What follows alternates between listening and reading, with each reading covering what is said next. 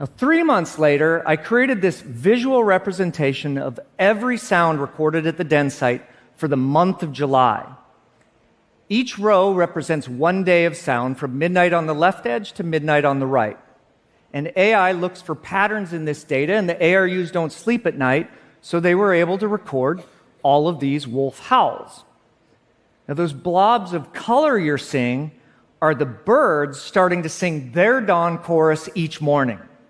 And it shifts to the right throughout the month. Why? Because daylight is decreasing, and we're learning that wolves mostly howl at night.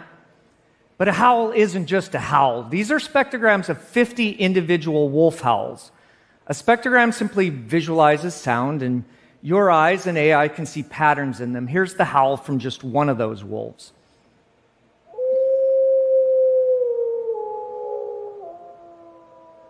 And here's all 50 wolf howls at the same time.